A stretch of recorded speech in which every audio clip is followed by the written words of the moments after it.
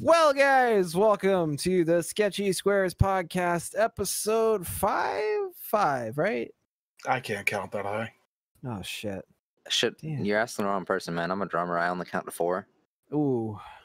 Well, is this higher than you can count? Because I'm going to go with 5. All right, guys. We're episode back on 5. 1. Oh, shit. Damn. Oh, good old repetition. So, as you guys know, if you're even listening, whatever. This is Sora. And I'm Eddie, I guess. Woo! And Jeremy. Woo! Awesome. One of these days we'll actually have a special guest on. I was working on it, but Just getting Yeah, Jeremy so was I. special enough. yeah, Jeremy's a tough one on his own for sure. But that's okay. We got him. 2 in a row, guys. We got a good record going now. Wait, 2 in a row? Yeah, he was on last cast. I thought it was... No, I don't remember. We've done 3 since we've resumed. And Did I miss one? And I missed one. He You missed didn't miss one. one. I missed one. Yeah. Eddie, you've been here for all of them. Oh, damn. Hey! That's, Yeah, I actually remembered it this time. there you go. That's my one, though. So, theme song. Everybody got one.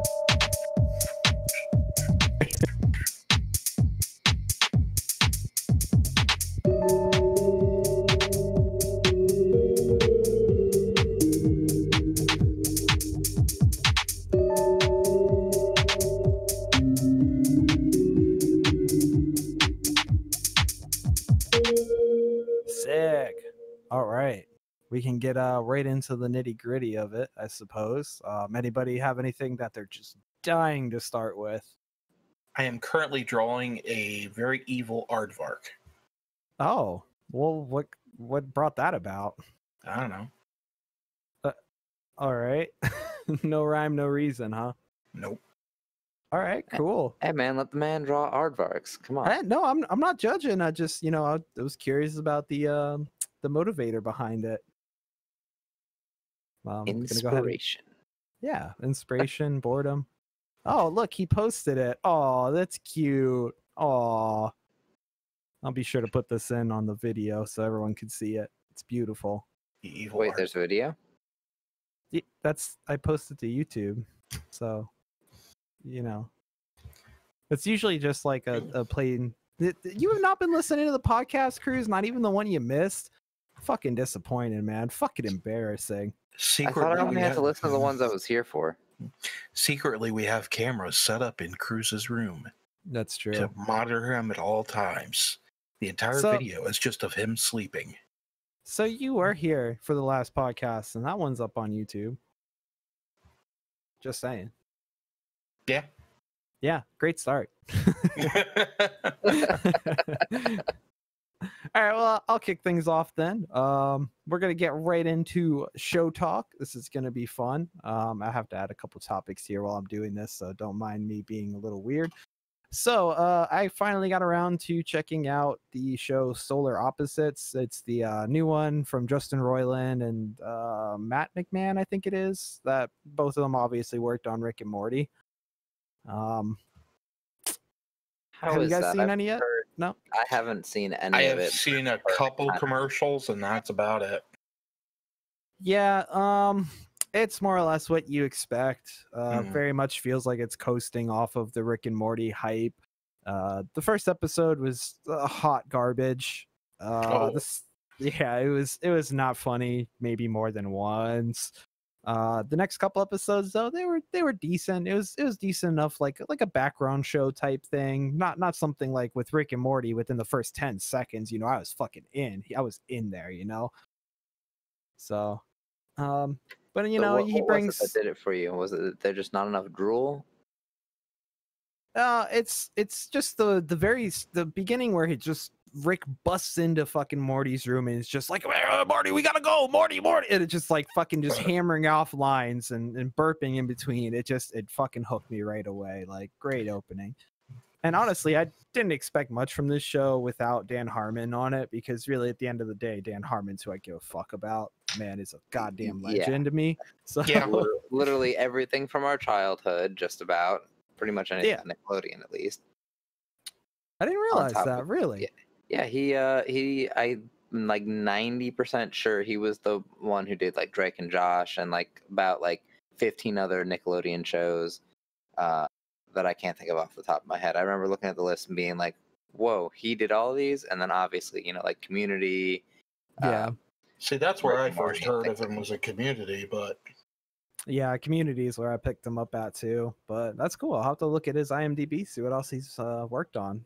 Harmontown was great too, and then him and his buddy, whose name I never fucking remember, the great dungeon master guy. They did like a thing of them playing D&D together, and that Harmon shit was Quest, fun. isn't it? Yes, yeah, Harmon Quest. That's what it was. Yes, that was excellent. I loved the animation on it. Was like, it was cheesy, but like it worked really well with like all the actors. What was the streaming service that one was on for a while?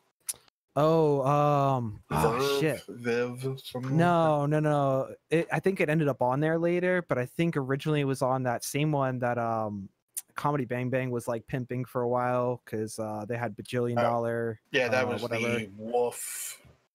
I don't remember. I can't remember the name of it, but I can tell you. I used to listen to like 3 or 4 of the Comedy Bang Bang type podcasts. Oh, there's a lot of great ones out there, especially anything with Paul F. Tompkins on it, man. You can't go wrong. But I remember actually I talked about that on either the first or second podcast, like a month before the service died. And I was like pimping it out and everything. And then it just poof, gone. Oh my God. Well, it's funny because I used to, until just recently, there was College Humor had one of those. It was called Dropout. And I liked, they had a drawing show on there, Drawfee, but it was going great. And then everybody at College Humor got fired. Oh shit. Oh my gosh, really? Yeah, it was like 3/4 to 4/5 of the staff, including all the people from Drawfee.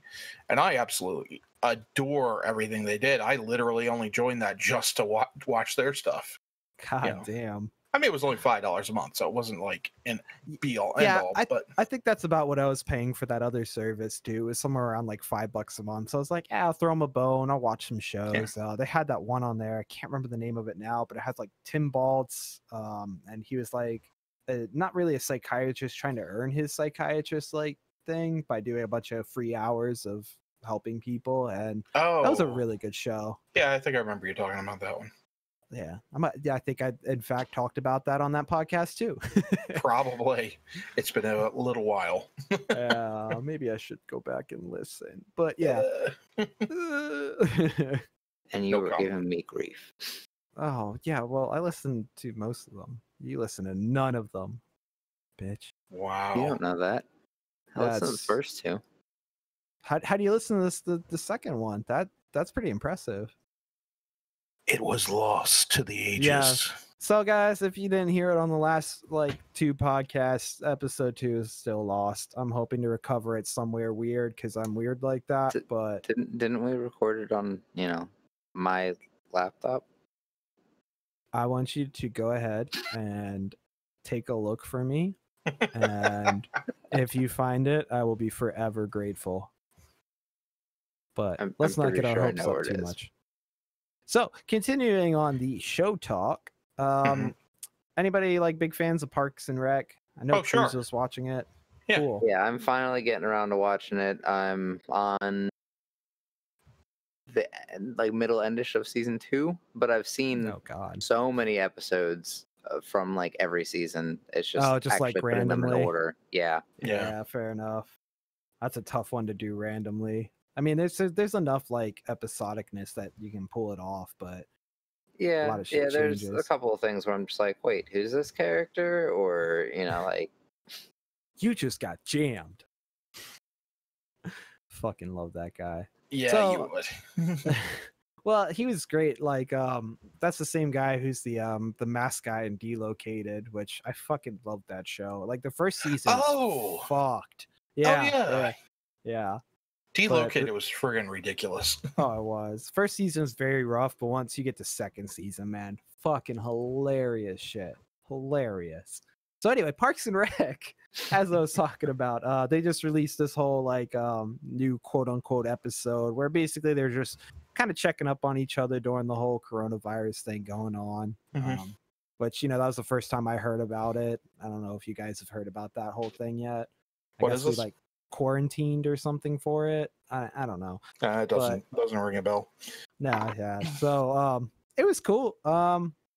It was kind of a tease more than anything. Though big standouts definitely have to be fucking Aubrey Plaza, no surprise, Oh, because of course. she's just amazing. A She's goddess. hilarious. Yeah. Hilarious, dude. It was great. And I like the way they kind of did like Andy's separate because, you know, obviously they don't live together and all that. But he's basically locked himself in a shed. So Yeah, that sounds about right for Andy. Yeah. very good. It was really nice to see the characters again, and they all jumped right back in. And some of the Jerry, Gary, Larry jokes were they were solid. It was a good watch, fun watch. I definitely recommend it if you got like, you know, 20-30 minutes, I think it was, to just kind of sit back and watch. Oh, that's not bad at all. Yeah, they're using it to kind of raise funds, but they don't really like shove it down your throat. They pop up a couple times, like once at the beginning, once at the end or so, like that, mentioning it. But it's mostly like in character. Yeah, it seems a lot. It seems very in character for Leslie, or Amy Poehler's character, Leslie, exactly to do that sort of thing. That's 100% inside her character. I think that definitely helped them kind of get away with that whole concept, and yeah, it was enjoyable. It's a good watch. Definitely recommend it. Oh, I will do that once I've finished the whole series. All the way through. Yeah. In like, you know, by next podcast. Probably. Yeah. Well, we'll see. It's probably just gonna sleep the whole time. So speaking of these weird like COVID reunion things, this seems to be the hot thing. And speaking of Dan Harmon, it seems like the guys from Community minus Pierce are going to be getting together to do basically just like a table read of one of the episodes. Wow, even Donald Glover? Nice. Yeah, they even got Donald Glover. Yeah, that's good. That's funny because that's even what the article said. Even Donald Glover. And it's like, I mean, nobody cares about Chevy Chase. Everybody's worried about Donald Glover. Oh yeah, I mean, yeah, pretty much. That was pretty much the death of the show when Donald Glover left. So yeah, for sure, makes a lot of sense. But I thought it was interesting though. It's the episode where Pierce is dead, so that's, you know, a great choice for that. Like actually dead, and basically they go through the whole like not bequeathing, but like going through his will and all that. And it was originally, you mean when they won like sperm, or they were all donated sperm, and that's what yeah, killed everybody got a vial sperm. Yep. Wasn't that what killed him? He died of dehydration from giving all the sperm. I think something like that. Yeah, it was a very good way of Dan Harmon being like, "Fuck you, Chevy Chase." So I enjoyed that. So that's the episode they're doing. And the guy who does like the will reading, the lawyer, it was originally played by Walton Goggins, the guy from A Billion Things Now. He was most notably, in my opinion, would be Hateful Eight. He was fantastic in that. Oh, and he was in Righteous Gemstones I watched recently with John Goodman. Fucking what's that guy that plays Adam in Workaholics? I think his name is Adam, but I can't remember. It's Adam Pauly, isn't it? Adam what? I didn't hear that. Is it Adam Pauly? I don't have to double no, check not that. Pauly. It's something. You can look it up or whatever. I admit that I remember him from Adam the Acapella movie. Yeah. Divine, DeVille, Divine, something like that. What's the acapella movie? Pitch Perfect. Yeah. He was in Pitch Perfect, wasn't he? Him and Rebel Wilson have like a weird. How dare you? You got it. It's Divine. So good job. Adam Divine. Yeah, cool. Devine, however you pronounce it. Yeah, I don't know. He's funny as fuck though. He's great. His stand-up was pretty good too. Very self-deprecating, but that seems his style. Yeah, right. I mean, you see the characters he plays, so yeah. I mean, in Pitch Perfect, he was kind of a dude. Yeah, but he plays it so well. Honestly. Oh yeah, he does it great. So yeah. That's all I got on Show Talk. If anyone else has some kind of show talk to show. I have watched literal nothing. Nah, yeah, nothing new there. Well, I went back and watched Evangelion, and by watched I mean I'm on like the last like 3 episodes. Finally. Isn't So that the show? 90% of the shows Shinji's being a whiny little bitch. Yeah. Yep. Yeah. Yeah. And then It's you like, got oh, red I wonder hair what's bitch gonna happen looking next sexy. episode. Oh, Shinji's gonna be a whiny little bitch. Yep. Sounds about right. And then it's got red haired girl in that skin tight suit, right? Yeah, she cute, but she cray. Hey man, all the cuter. Yay.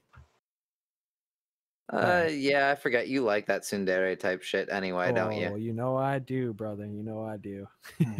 So perfect girl for you? Pretty much. Yeah. So how's that, man? I've never actually sat down and watched more than like an episode because I just couldn't get through him being a little bitch. I'm like, how am I supposed to? I can't relate to this guy at all. I want to punch him. Just like, excuse me. He God, that gets was gross. a little better. There gets to be a point where he's not as much of a little bitch, and That's then good. because he's not being as much of a bitch, Asuka becomes more of a bitch because oh no, there's someone better than me. It's Nah. it's got Insecurity. its moments where it's kind of interesting. Like it does have like a psychological aspect because the whole concept is it's giant monsters come in and try to destroy the world, almost succeed, and then humans start fighting back. But only kids can fight them for some reason. So let's send a bunch of fucking barely teenagers to go and fight giant monsters and robots, and maybe we'll give them some training eventually. Kind of. Yeah, they'll figure it out. They play the video games. They'll be able to handle it. This was in like the mid to late 90s that they like finished the series. So video games were barely a thing. What time? Shut up! Video What games time were does barely a thing. Look? What time period does the show take place in, though? I mean, if there's giant mechs that people can 2000. pilot, 2000. so arguably kind of the height of video games, maybe. I don't know. When did the PS2 come out? PS2 came out in like 2001. Yeah, so boom. Yeah, I mean, yeah, but I mean so the anime takes place in that time, but it was designed before that time, before they really saw the big explosion of technology that happened over the last like 15-20 years. And yes, it was starting to explode. It was getting bigger, but you are such a kid. The difference between the technology in the 80s and 90s is bigger than the difference between 90s and today. Trust me. Oh yeah, hugely. Yeah, no, I mean, I'll agree with you. Remember, Final Fantasy VII was from 1996. Yeah, and think 1994. You're still dealing with Super Mario World. I mean, all flat worlds and which was still fucking amazing. So I mean, let's get real there. I mean, the biggest jump is right there in the mid to late 90s. That's where we get the real big jump in video game. Yeah. Because then you jump from 7 to 8. And just think about just how much different 7 versus 8 looks. Oh, yeah. Which I've actually been playing 8 Remastered. It looks fucking amazing, dude. I am blown the away. Remastered looks great. I mean, I still hate the whole side story with fucking what's his name and the other guys. The Laguna. Whatever. Yeah, that whole... You mean Squall's dad? Oh, is that what that is? Okay. Yeah, Laguna is Squall's daddy. That makes a lot of sense, actually. And the singer chick, that's actually Renoa's mom. All right. That's actually kind of cool, and I'm not at all hurt that was spoiled for me. Honestly, that makes me want to play more. Kid. 20 years. yeah. I'm way behind on playing the game, but it just. Well, let's be honest. If you were gonna do it, you probably would have done it by now. Yeah, but, I mean, I'm doing it. I'm at least on disc 2's worth now, so I did some good movement. But Julia? I think it's Julia. Yeah, Julia. Yeah. Julia. Yeah. Julia Roberts. Julia. So, but that's a good segue into game talk, I suppose. So what have we all been playing? What are we playing, guys? Let's do it. Whole lot of nothing. You bitch. What about you, Eddie? What you been on? City Skylines. Dude, that game is fire though. Okay, anyone who ever played SimCity, you need to get on that City Skylines. I have probably Ooh. close to 500 hours in it now over the last few years. So that's fucking badass. I mean, that's not even a scratch on the surface of somebody I know's Overwatch hours, but we're not going to get into that one.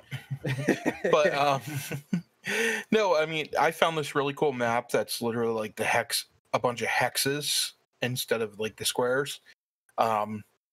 So it looks like the Settlers of Catan board. Oh God. So you're building all your city on these little hexes that are divided by this river. And each little hex has a highway going all around it and a little railroad going all around it. So I was just like, ooh, I'm gonna buy this hex, and I'm gonna put university there, and I'm gonna put this here. So what, like each hex is like a whole city, or? I mean, you can make them all a whole city, but they're all connected already with the highways, so they can be connected with each other. It's like City Skylines. As you expand, you get to buy more like little spots.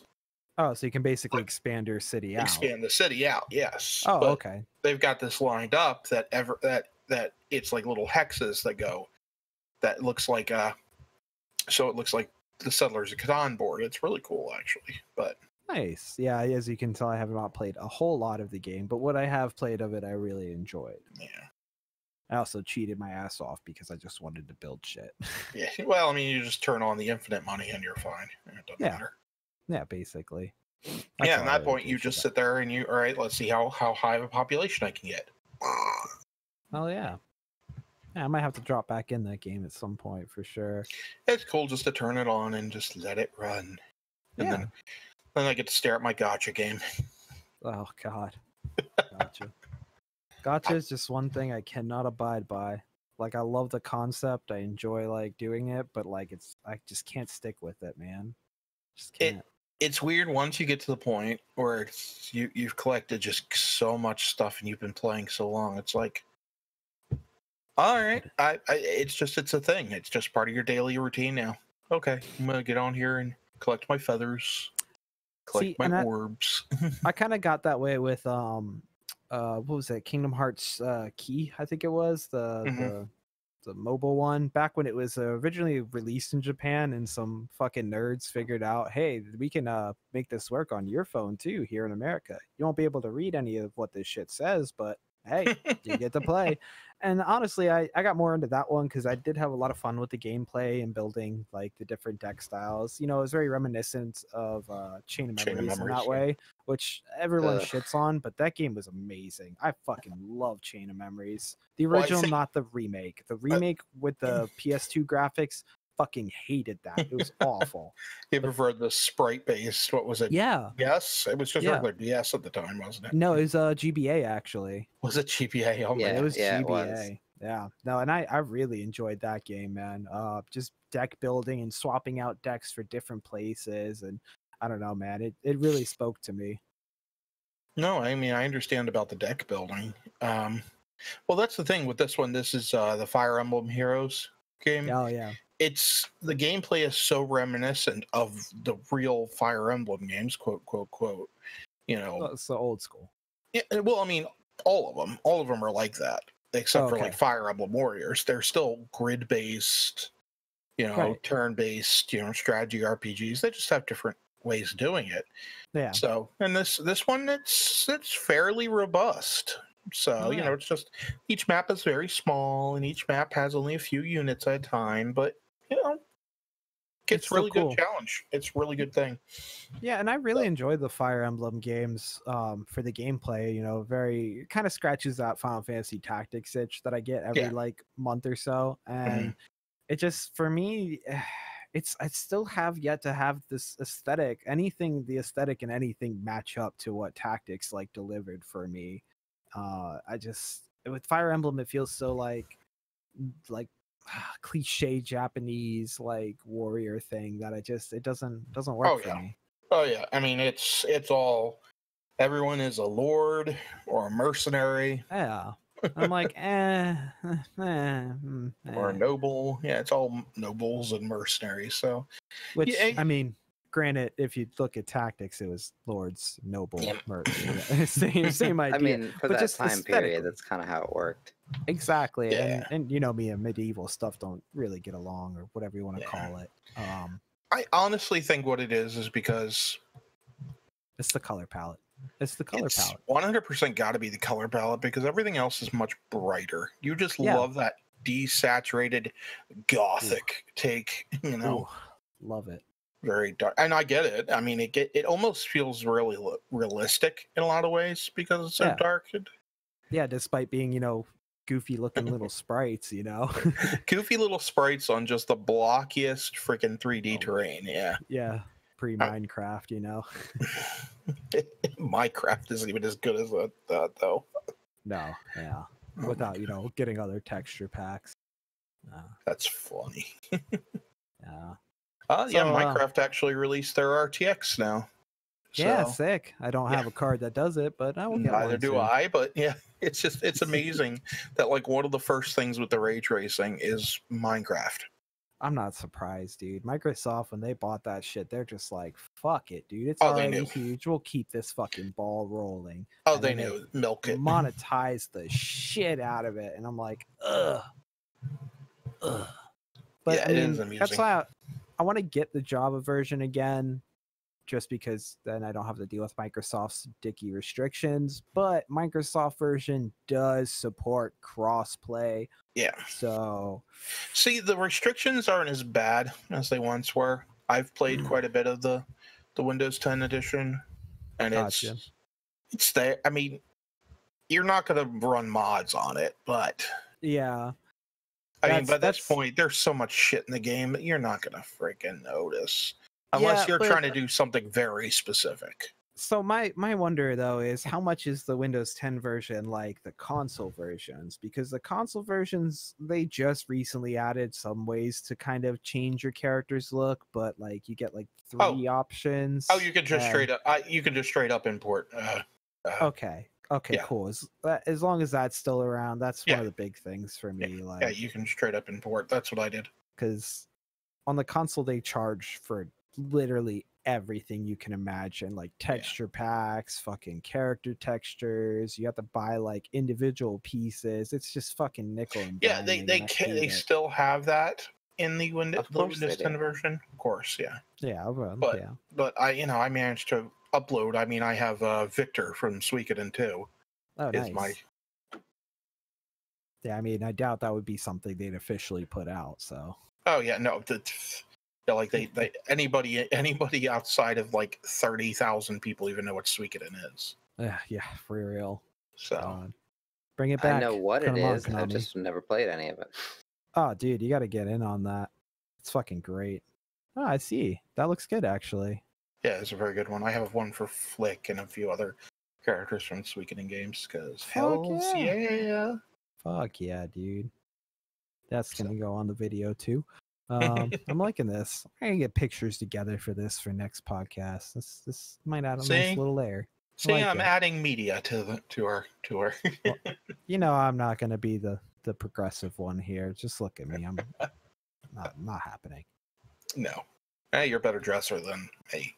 So that's. I mean, setting the bar real low. No offense, but I'm wearing literally and one shorts. So. Awesome. Those are comfy as fuck though. So no judgments here. They are. No judgments. They are. So I've been playing Left 4 Dead again. Been fucking awesome. So awesome. I actually think I like the original more than 2, to be honest with you. Which, what's really fucking annoying about 2 on PC though is to get split screen going. That is such fucking nonsense. What, is it a lot of work?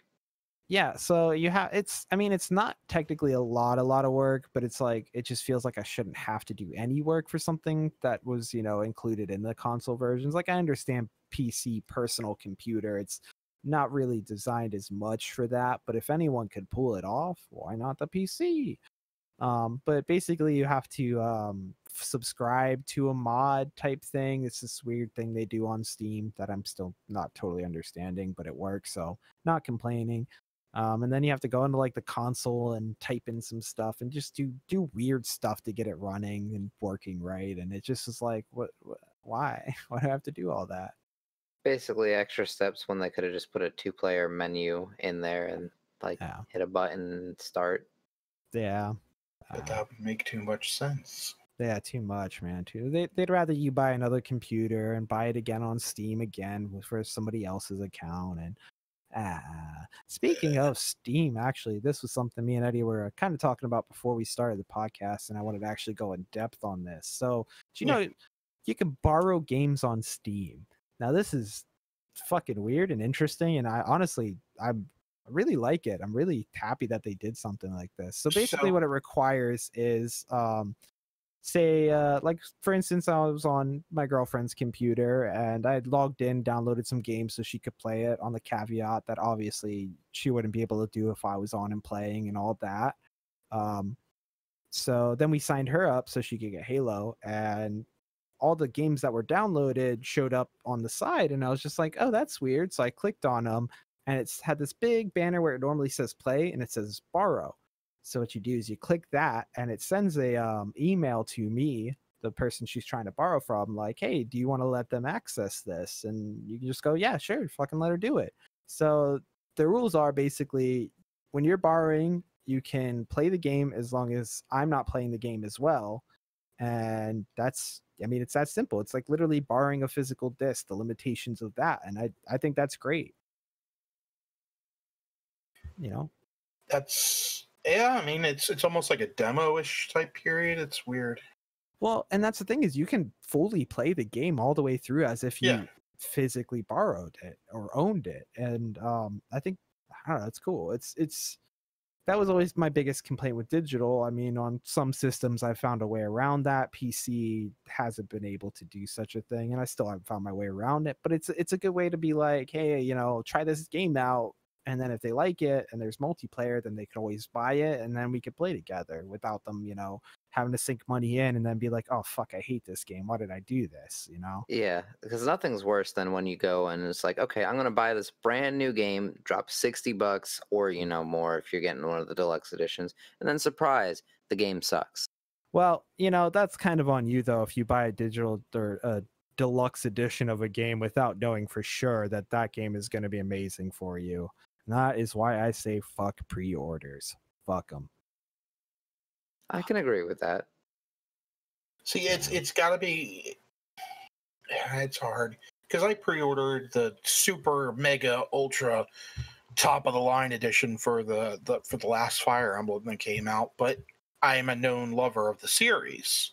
Yeah, see, that's exactly. I mean, like if I had the money I wanted to spare, I would have gotten the super ultra deluxe Final Fantasy VII remake, but the money wasn't there at the time, and honestly, I don't really need a Hardy Daytona statue. I'm good on that. Hardy Daytona, it's so stupid.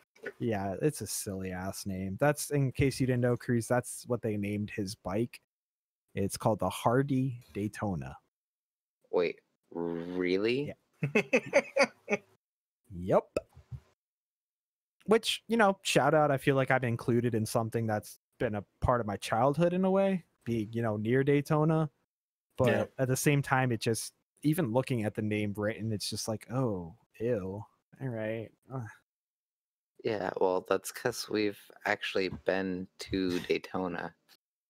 Well, and we know all the Harley dealerships around here. Yeah. Okay, one, but still.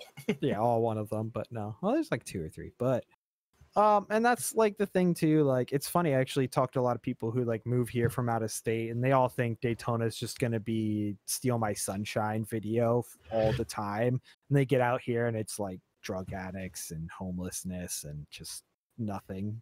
It's funny that this got brought up because Greg and I have been doing research for basically like a documentary based on like the real happenings of when MTV was here and it was this big craze.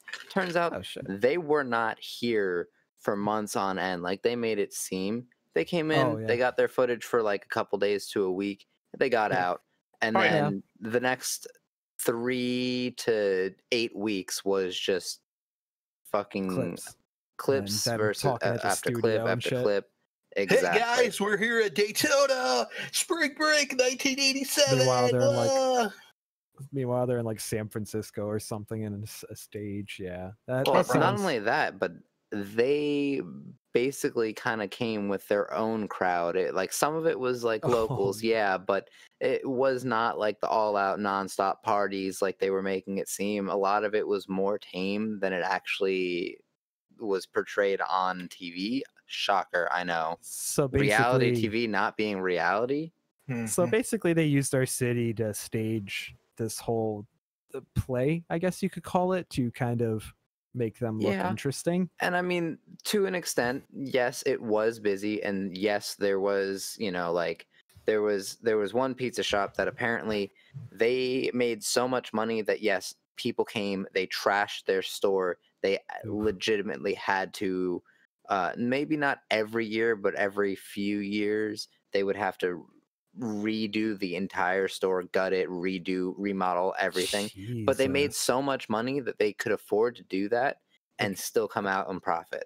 So on the opposite end, there was some hotels that, shocker, broke college kids didn't have the money to pay to fix all the shit they broke when they were coming around drinking fucking bottle after bottle after bottle and then smashing it on the ground and leaving trails of everything and burning things to the ground. So there was definitely like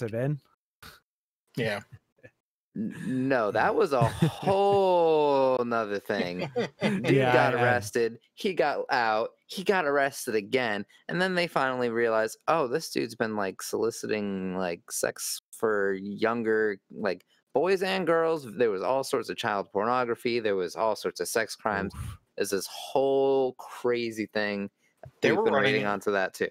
They were running into that when the Girls Gone Wild crew was coming through here too. Oh, no surprise there. Yeah, there was a lot of issues with underage.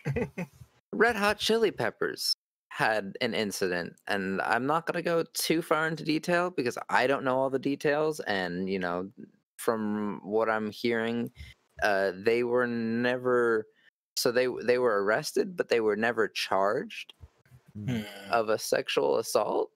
Oh. Shit. Yeah, I didn't.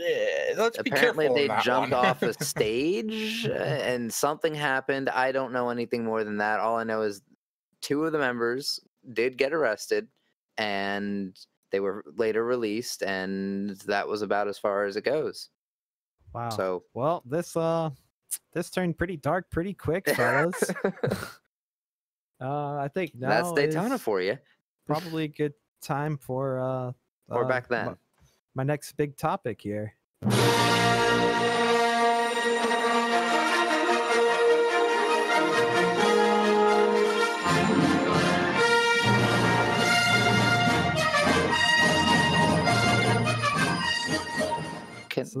we play that like legally? It's less than 15 seconds. They can't do shit. I mean, after your little bombshell against the Red Hot Chili Peppers, I don't know. We're going to be having a lot of fun here.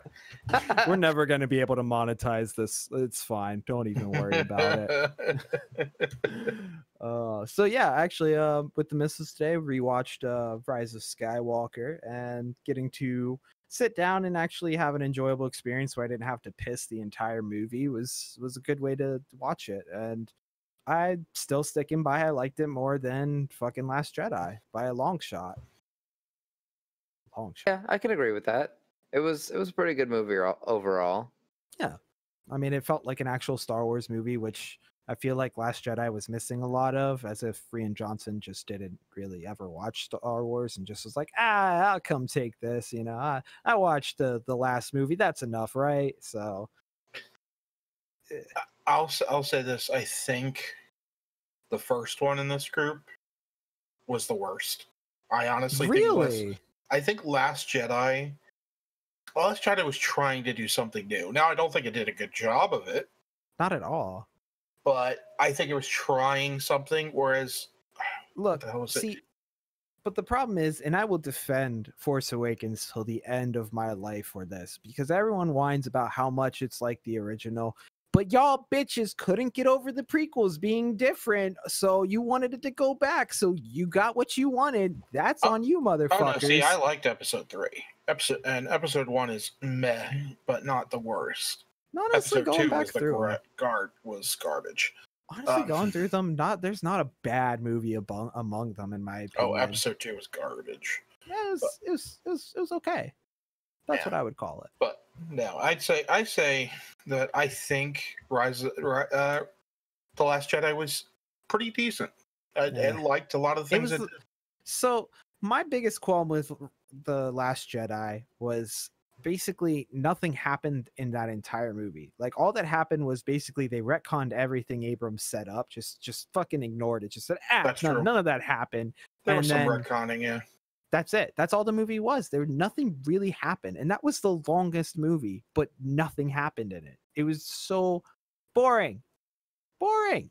What was that fucking... The only action scene that I can remember is the stupidest scene I've ever seen in a Star Wars movie. Dumber than anything Jar Jar Binks has ever done or said or anything. Was the stupid part with Finn and what's her name? Rose running on those stupid animals, and it's like the most like obvious CG I've ever seen in my life. So you're missing the part where they get that huge fight in the throne room. It didn't feel good though. Like the talking and everything just felt very forced and very, I don't know. It just didn't feel like a real battle. Like I feel like Rise of Skywalker's battles were much more like, especially when Rey and Ben were on the part of the Death Star in the water fighting. Oh yeah, that was a really amazing scene. Yeah, the whole Death Star sequence I think definitely was the best part of Rise of Skywalker. Was that whole deaths, because there was a lot of legitimate, feelings that I think it was the ending where it just felt everything with the Emperor felt very forced. It's like, I'll agree with that for sure. We gotta throw the Emperor in here. We need a bad guy. Yeah. Yeah, which to their benefit, they did kind of preface that at the very beginning of the movie, like this is what this is going to be about, so you better just buckle in for this shit. Yeah, I'm not, but saying that doesn't necessarily make it a good idea. No, 100% agree. Yeah, I mean, and we all knew ahead of time that this is what it was going to be, but it just felt like. I gotta say, one, I definitely called this shit from the start that she was a Palpatine. Two. Yeah.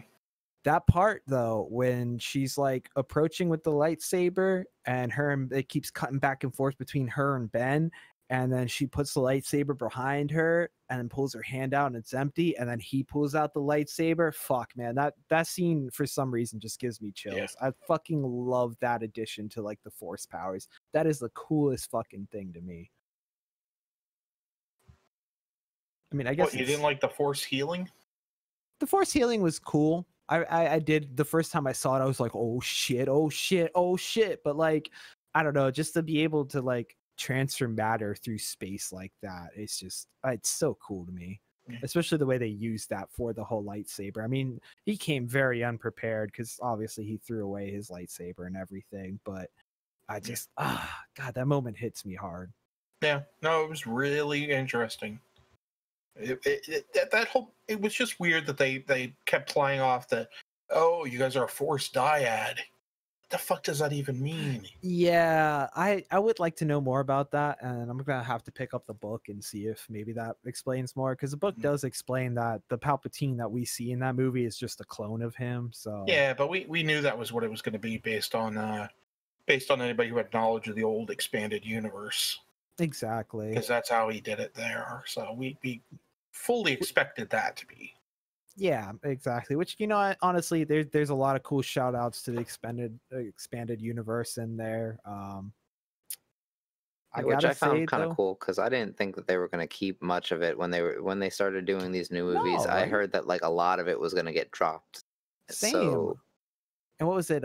Rebels actually brought Thrawn into the picture. I almost shit myself when I read about that. Thrawn. Didn't you? Oh my god. I think you. Thrawn was in Rebels. Yeah. Yeah. I did lend you one of the books. Yeah, with But yeah, What he is- shows up in there, and I haven't yet to watch it because Rebels is like as bad as the animation is in Clone Wars, and I love that show. Don't get me wrong. The animation of Rebels just makes me want to throw up. Like, oh god, they're just ugly, ugly characters. Yeah, it Ugh. definitely takes an adjustment period to sit down and watch Yeah, that and it that feels like series. they took the Clone Wars art style and then like cut the quality down by like 50% because it's less detailed, like character Disney's trying to models make and money. yeah, I don't know, it's rough. Which Man. speaking of Clone Wars, fucking Ahsoka, my dude. Ahsoka. Yeah. I can't believe at the end of this movie they fucking had her say something to Rey. That gets me every time. That was I'm a just big like, deal. yes, thank you. They And she's added supposed her in to there. she's supposed to be in the new season of Mandalorian too, I think I was hearing. Is she? That's what I was hearing. Oh. Really excited about that. Because Boba yeah. Fett's going to Oh. be. Yeah. Because they just But- announced the guy who played. That's not too Jango surprising. Fett. Yeah. That well, I mean, technically Boba Fett dies at the end of at the beginning of episode 6, Return of the Jedi. But yeah. technically, I mean, yeah, nobody in any show ever stays dead, but still. No, and I mean that was very many expanded universe books had basically said, "Hey, yeah, he got out of the Sarlacc pit somehow." I mean, you Darth can't kill such Maul. a cool fucking character. Yeah, I mean, seriously, yeah, what that too. you can't even talk about like characters coming back unless you bring up Darth Maul, Yeah. who has like died like 6 different times throughout all the movies and then Clone Wars and. But even if you didn't watch any of the Clone Wars or anything, it literally he gets cut in half in episode 1, and then he shows back up again in Solo. So yeah. like, so at that point, it's like, Yeah. oh yeah, this is 100% part of the deal now. Yeah, wait a Right. sec. Yeah, I didn't even think about that because Not only was he cut in half, he falls into like this seemingly bottomless pit. Like, Yeah. judging by age, 100%, I would. Oh, that's such a Star Wars thing, though. Falling in a bottomless pit. Oh my god. Oh yeah. that's how you Oh. represent the far, far flung technological future of the past. Everybody's falling into he shit, fell you know. far away. I mean, they did that with Ren and Rise of the Skywalker, which Oh, was a yeah. fake out, of course. Of But no, course. so obviously Solo definitely takes place after the prequels, so it's like Well, yeah, I mean, based on their ages, yeah, I mean, it was Yeah. obvious, but yeah. very so if he's back, he's back. So I it's mean, it's kind of during the end period of the Clone Wars show, because I know Han Solo, the character, as a young man, shows up in one of the Clone Wars episodes. oh shit, I didn't realize that. Yeah, I know he has a thing with Yoda. I think he actually hangs out with Yoda of all things. That's So- fucking rad, though. I would love to see that. I gotta go finish that show for sure, especially with the final season just coming out and everything. Yeah, I've been rewatching that. I'm on like season 2. Oh yeah, dude, it's a good show. Really good show. It really is. Man. Art style takes a little bit of adjusting when you first start watching it.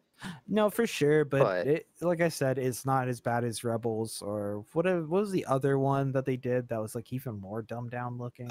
It's like Resistance or something like yeah, that. the Resistance or something like that. I have not The- watched that at all. Okay, I will say I watched Rebels and it was the art style. You kind of make the adjustment, but I don't think I could even try with Resistance. Like I looked at it. I think I started playing the intro and was like, nope, I can't, Damn. and I backed out of it and That's bad. turned off the app and was just like, I'm just gonna go to sleep instead. Yeah. And see, this feels like a good time to kind of branch out more into the Star Wars stuff because with Rise of Skywalker being, done and over with for a while now, it's kind of I don't think we're getting another movie anytime soon, if I'm not mistaken. Well, Taika Waititi got announced as the director for the next ones. That's right. That's right. true. But it could be a But- while, like a couple Yeah, I years don't think at they're least. gonna be especially- filming anytime soon. Yeah, there ain't Yeah. shit going on anytime soon. So we're in kind of an area where I don't feel like it's being so shoved down my throat as it was. Yeah. Because by time pretty much the first movie, loved it. Rogue One, absolutely adored it. It's Rogue One was probably great. the Yeah. best of all of the movies, honestly.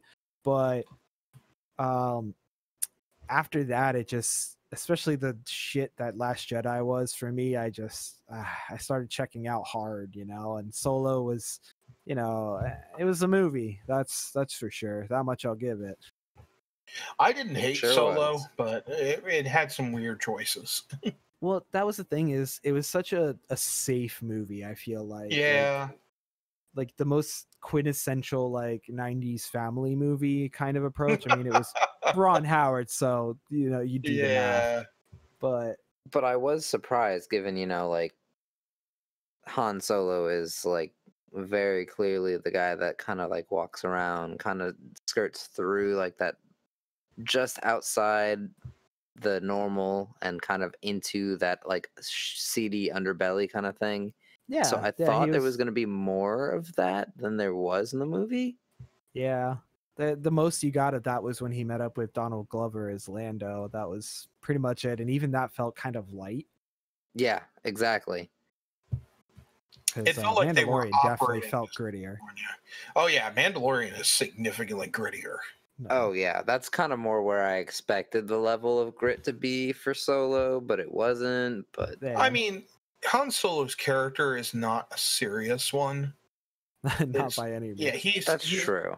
I mean, because that's the difference between Mandalorian. The Mando is, a significantly more serious, very down to earth. Whereas both Lando and Han are very flamboyant characters. Right. You're right on that. Yeah, for sure. So they're more like your Bonnie and Clyde, mafioso, rather than the unbroken or the serious mafia movies. Right. Yeah. Damn. That's my theory. No, that's So I think you're spot on there, man. It's a good really good take. Looking forward to watching more Mandalorian whenever they get that out. I'm no rush or anything. Take your time, do it right, guys. Make it Oh, good. yeah. Do Fine it right. by me. That's all that matters. But I started watching the behind the scenes documentary thing, which is more just kind of like the directors and like the heads of everything kind of just chatting about their experience. I was hoping for a lot more of like being able to see how they did it, and just the good behind the scenes shit that I live for. But so far I haven't seen much of that, and maybe just because I got part of the way through the first episode and was just like I think Disney only threw it together because they absolutely needed more content for the machine. Yeah, no, for sure. I mean, that's their main source of income, I imagine, right now. Yeah, there is. Oh, definitely. Right now. Their subscriptions are up, but I still think that's one of those things. It's going to be hard, for everybody who actually subscribes. There's like 5 other people in the room who are watching it who don't pay shit for it. Yeah. I mean, it's still better to get that $5 or whatever out of the one person than to get nothing. Oh yeah, no, for sure. I mean, I'm not saying don't do it, and I think that them, especially now, given how many people are running through everything that's on virtually any streaming platform that they have very quickly, because most people who are non-essential have nothing but time. Yeah, a lot of us do not anymore have that free time, and that is a weird adjustment to make. As someone who never had to make that adjustment, I'm so sorry, guys. Oh, no, dude, I'm sorry you've been working this whole time. Well, that's rougher in my opinion. Because for me, it was like a vacation. Honestly, I'd never been as mentally well as I have been during quarantine. And going back to work has just been like, oh, yeah, this is real life. That's right. Oh, all right, cool. Yeah, I'm still kind of in that in between where like I took the time, been really working on getting like the house in order, people moving in, having to get everything settled a little bit more. Yeah. But all in all, it's been very healing for me. It's given me a lot of time to get that clarity that I needed, that I felt like I was just rushing, get to the next gig, get to the next gig. Yeah. Now exactly. I'm trying to find a way to branch back out without branching back out. Yeah. And I mean, that's why I'm glad you're going the whole streaming route, because that's a much more sustainable model with things like this happening. I mean, and it's just also when you get back doing gigs, it's just another source of income, so can't complain. The More money last is stream we more. did was actually pretty cool. That's what I've been hearing. We hooked up the console. It was a digital console, Soundcraft UI, so you can connect to that with the iPad and mix from like wherever. So the only thing we did was we brought a car battery, an inverter, and plugged in the UI and the router, and that's it. We can literally pop up and do an acoustic set or something, 8 inputs Which, anywhere, yeah, anywhere dude, we want. major shout out to Greg for putting that together. That is a really, really fucking cool like idea, and the fact that it worked so well, just it's awesome. Like, I think that could be something, maybe marketable if you really wanted to get into that side of things. But at the end of the day, it's just really convenient that you can throw something together like that and it work. I'm hoping that it's going to help change the industry a little bit, because at this point, we've as musicians, everyone's so tied to, oh, you want to play a gig? Well, you can't go out and start playing amphitheaters. So you know what you have to do? You have to go to that bar and beg somebody to give you time. And if you're lucky, they'll pay you some money. Yeah, exactly. And this But kind of puts now, more of the work yeah, and I mean, everything into your hands, so it's yeah, more your exactly. I mean, at this control. point, we don't even have to go back to venues. We can pop up in a park and do it wherever. We can go under the bridge. We can go on the bridge. Who gives a shit? Obviously, doing it safely, like, sidewalks and, Yeah, planning and and you gotta be stuff. But careful. Some places you kind of have to get permission and shit, but I of don't course, know of course. anything about that. So Yeah, exactly. And, that's one of those things, as this becomes more relevant, we'll do all the kinks on that and everything, but fuck yeah, it gives us a little more leverage where, yeah, it's like, okay, well, I should have to go and play at your venue because why? You want me to bring customers to you. You don't give me a cut of door sales. You don't give me a cut of alcohol sales. You make 15 times more than I do in a night. And if we stop playing, people start leaving. So why should I have to bend over backwards for you to not pay me because it's oh yeah. publicity? I mean, I get compare exposure. This is 100% the biggest issue with the arts. This is very much something you will always run into. Yep. Yeah, but at least, now that, we're realizing there is ways for us to kind of take that back, and this whole quarantine thing has actually kind of leveled the playing field between us, at the early stages of our careers in the music industry, and all these guys that have been in it for decades. And guess what? They're not playing shows. We're not playing shows. Oh, well, we sort of are. We're all streaming.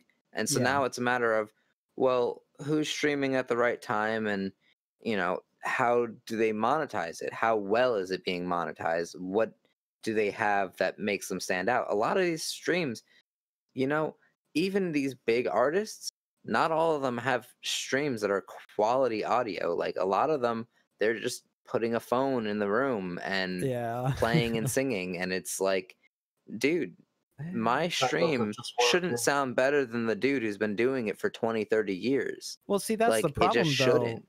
Is they're an artist. They're not necessarily like us, where we're artists / engineers. That's something that only really, it feels like recently has been. I mean, it's always been around. Obviously, a lot of people have learned while they're out on stage, would learn from their engineers. But lately, it's because it's so easy to be the engineer too. We almost feel like it's necessary to do so. So there's a lot of us popping up, artists, engineers everywhere. I mean, everyone's fucking doing it at this point, Oh, yeah. True.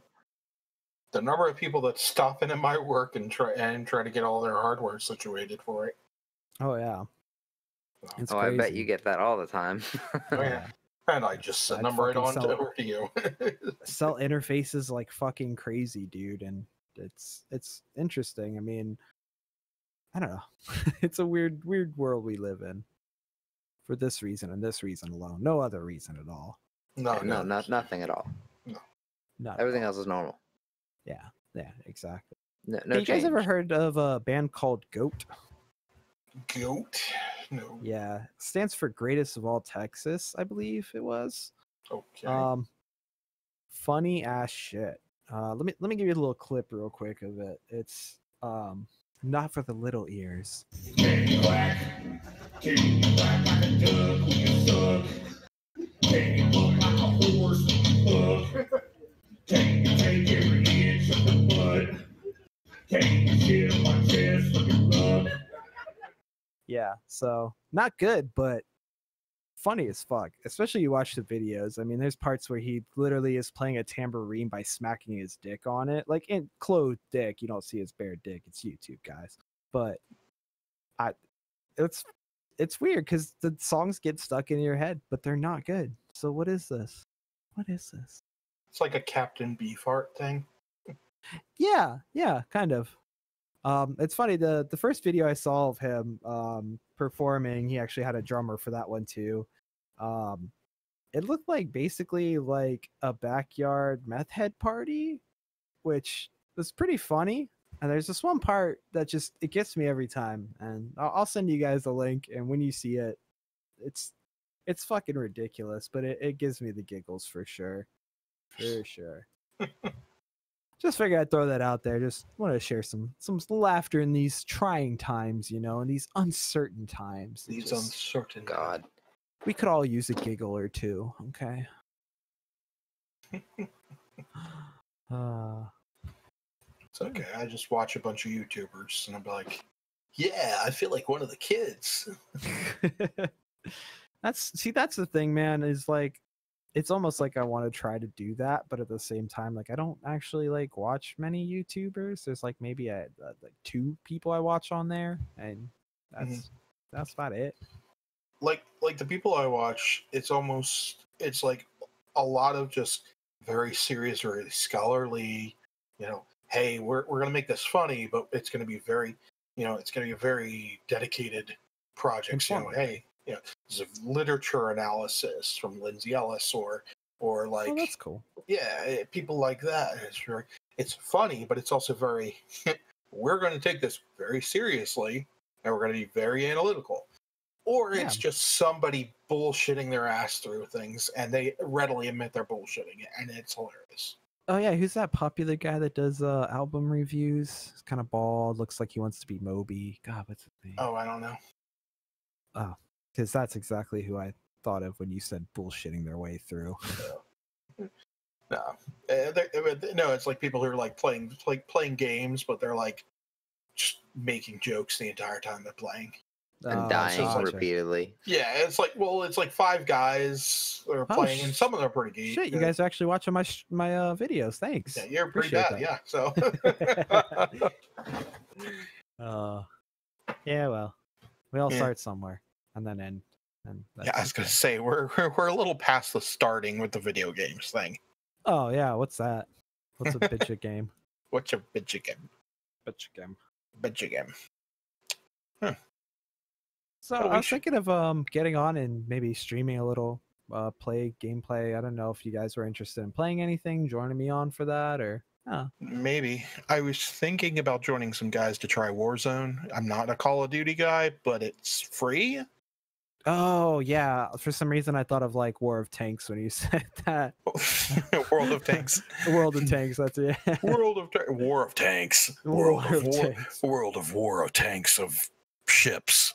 All right, yeah, let's do it. That sounds right up not my alley. So, I'll sit here going, this is a T-54 Russian super tank. Yeah, in World War II, they produced 14 million of these every 6 hours. How informative is Girls und Panzer? Girls und Panzer. I heard it's pretty accurate. I don't know though. This is just hearsay.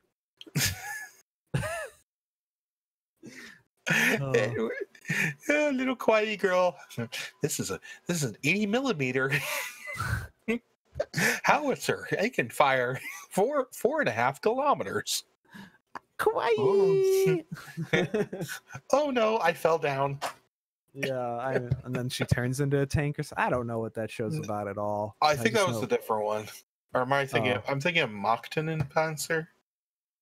I don't remember. There's multiple. I don't know. This one was like a school, and they all found like their school was on an aircraft carrier, but there was tanks hidden on the aircraft carrier.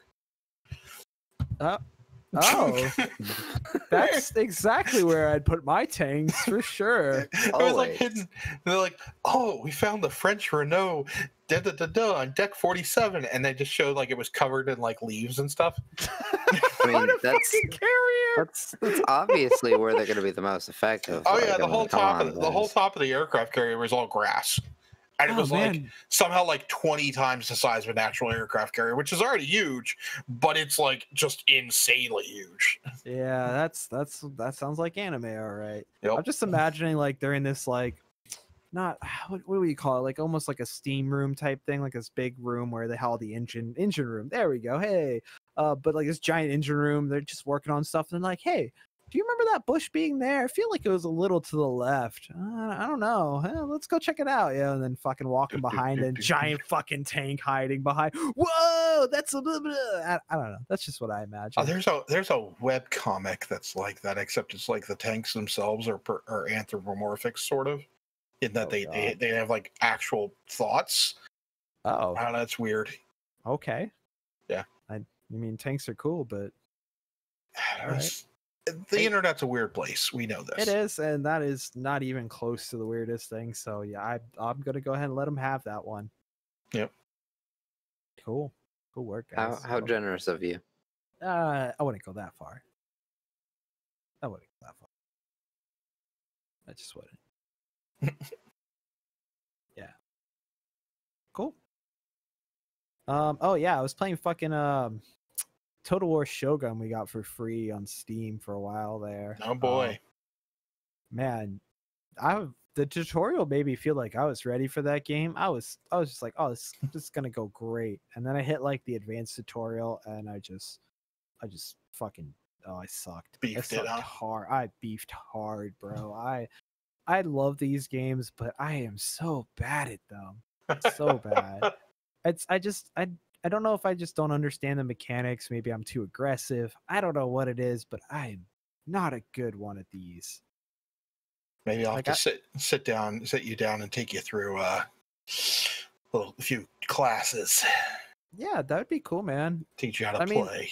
I mean, like, I know the tactics and stuff. Like, I do fine on like ground combat. It was really when we got to the castle that I fucking blew it. And that's probably more about learning the game's unique mechanics, because I've played a couple RTSs back in the day with you. I haven't played much in a while. I've always been more of a turn-based tactical guy than a real time, but I don't know.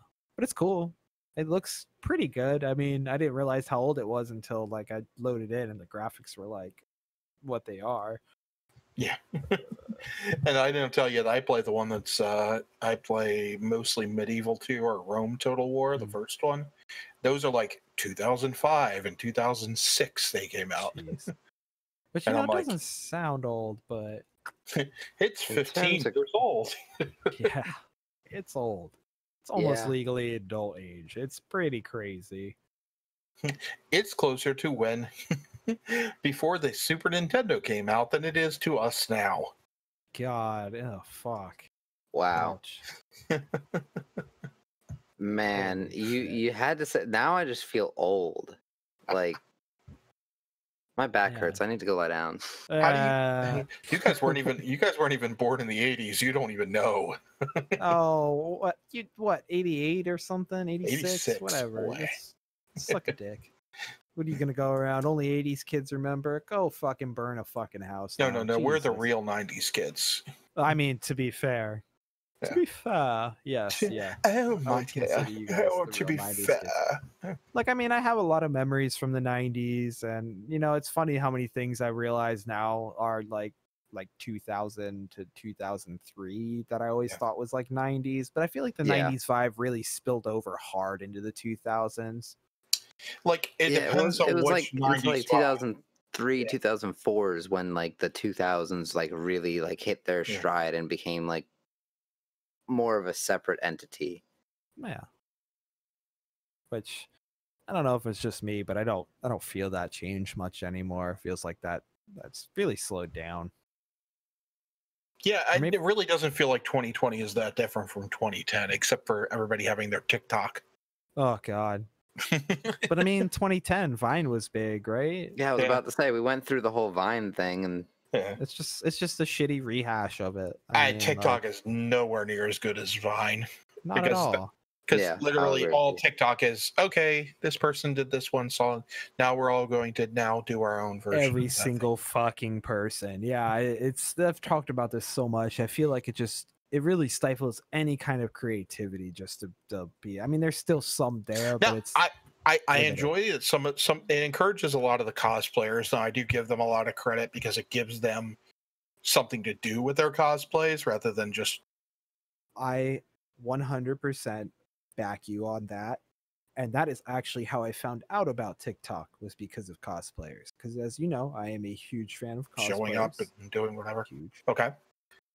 But Huge. huge. But it's really easy. Like after like 3 good cosplay videos, you start seeing like everybody and their mother trying to do the same thing, and it just being like, you just did the same thing as the last 10 people. You just have a different face and body, I guess. All right, cool. Oh, you're a little taller and a little skinnier.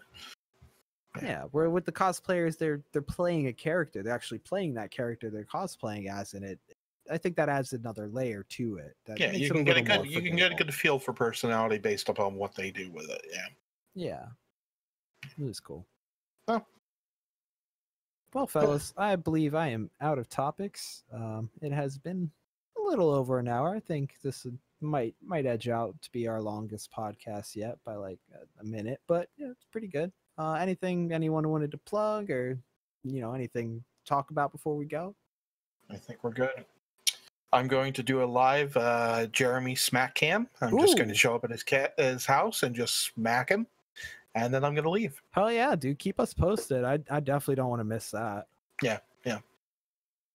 well, Like, you can keep me posted too. Like Oh, 10 minutes in advance would be. Oh Jer- no, it's gonna be a surprise, baby. No, Jeremy, we're going to tell you, and you're still going to sleep through it. I mean, to be fair, I probably will. Oh shit! Oh damn! I have to have an alarm clock, Hmm. and my alarm clock is a phone call. No, your alarm Yeah. clock's going to be 5 fingers to the face. Oh! Just the fingers, no palm. Oh! And I got to get that maximum whip with the fingers. Hell Could yeah! break the sound barrier with that shit. Get 'em. Beautiful. Oh, Well, I'm looking forward to that for sure. there we go. Definitely want that.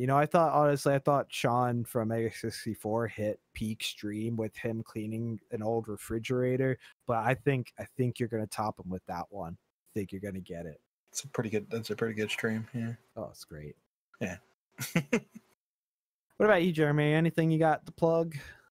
Well, we're hoping to do another stream with the band and find a better location. We're thinking about maybe doing like some sort of kind of cover show where it's gonna be like kind of think like Tony Hawk Pro Skater, like punk rock kind of music, and then at a skate park. Okay, Considering but- that kind of idea. Well, there's one requirement I have for this to go well. You need to just cover the entire first game soundtrack, and we're solid. I think pretty much the entire band would be okay with that. So I'd hope so. Oh, that's kind of like the genre that they work in. So that's not too far off base. yeah, fair enough. That's I gotta say though, it's crazy how many people Tony Hawk's like inspired, like that either skate or don't skate. Just the music that the game brought together, or even just the gameplay of it. It's amazing what this man has done. It really is. I'll have to Oh, post. yeah. I have an article as an oral history of that whole thing. I'll have to post that later. Well, yeah, So I'm down with that. Cool. And what was the band's name? I don't think you said it yet, Jeremy. Actually. Oh yeah, you're right. I don't know how I didn't say that like right off the bat. Yeah, I work with Moonlight Drive-In. They are from right here in Daytona Beach, and we are working on an EP that's going to be coming out soon, with the album to follow. Hopefully, sometime within the next couple months, by the end of the year at the latest. Hopefully sooner than that. We're kind of shooting for like a end of the summer kind of release, but that's coming very quickly, and there's still a couple things we got to put in place, plus the mixing time and all that. So for sure should be by the end of the year. The EP is pretty much done, and it's just a matter of mastering for putting the songs together, and that should be, and then getting the actual EP put onto something. We're actually talking about doing, instead of doing like CDs, we're trying to find something that's like, everyone likes to have something physical and tangible. That's like the big thing when you go to a concert, you see a band that you like, you want to be able to take something home, and not everybody has access to like vinyl press and being able to do that kind of thing. Not everyone buys CDs, and when you do get CDs, a lot of times when it's like a DIY type thing, it's just a blank CD look in a clear plastic case, if it's even in a case, if it's not in like a piece of paper or something like that. Oh God. So yeah, we've all seen those kind of things. So yeah, our goal is to we're thinking about doing like little USB flash drives, and we're trying to make it more inclusive. It's going to be like a flash drive that is like themed and skinned to be, like we've got one idea for like a old cassette kind of flash drive. There's one where it's a VIP pass, and can not only be sold as like a ticket to a concert, but also we'll put the EP on it. And if you bought the flash drive versus just buying it digitally, then you get a discounted rate of getting the album. Trying to do something like that where cool. it's kind of ties together, and it kind of gives. Not only can we be like, oh, you were here for those shows where we sold that particular version of it, we can kind of keep track of who's coming, who's actually been sticking around, but also kind of link it into like a Patreon and stuff like that to slowly tie it together into more of a brand. Yeah, I mean, that's cool. I don't know how much of that we needed to hear until it was ready, but I like the ideas for sure. Reminds me a lot of Project Revolution that Linkin Park did, where they sold the wristbands and all that. Or no, you got the free wristband from going somewhere or whatever, and you could download the recording from the show you went to and put it on the wristband or something like that. That's like that was the Linkin Park ago. Underground, wasn't it? It wasn't really connected to Underground super much. No, it was Project Revolution when we oh God, that was so many years ago. It was the first time I saw them. I remember, I think you could just get the download for free just for being there was the promotion, but then they had this thing where maybe it was part Underground. I don't know, because I never paid for Underground because that's money I don't ever have at that time. I was still a kid and worked a job, but it was cool. I remember liking that whole deal. That's cool, man. I'm looking forward to it though. But you guys, great plugs. I think I have the winning plug of tonight though. I just want to give a quick awesome shout out to Arizona green tea with ginseng and honey for keeping me hydrated throughout this podcast. Thank you so much. The flavor 10 out of 10 every time. Don't get them at 7-Eleven because they charge more than $1. It's a fucking scam. It is a scam. Thanks. It is. Thank you, Arizona. Podcast goals are to maybe one day be sponsored by you, but whatever. Hey, I love their Arnold Palmers, man. So yeah. Oh, Yeah, another awesome a big Arizona. Popular one over at my house too. I don't think I've ever had an Arizona I didn't like, to be honest with you. Can't think of one. I can't think of one either. No. Yeah. Even their diet green tea, fantastic. It's usually okay at worst. Yeah, exactly. All right. Yeah. Cool, guys. Well, this has been a lot of fun, as always. This has definitely been our longest podcast, so good work, guys. I really it was like a 10-minute outro, but yeah. But yeah, cool. Well, thanks for listening, everyone, all two of you. Thanks, Mom. I know you're the one out there. Well, Yo, shout out to Mom. Yo, day after Mother's Day. Yo, you the best mom, man. yo, for real Yo, though. you the real MVP. Yeah, the mom VP. Let's give her a Yep. shout out. Woo! All right, guys. I'm gonna go ahead and say that's it, man. Have a good night. Nice. That's not bye, you asshole. What the hell? What? Bye. Bye. You like paint?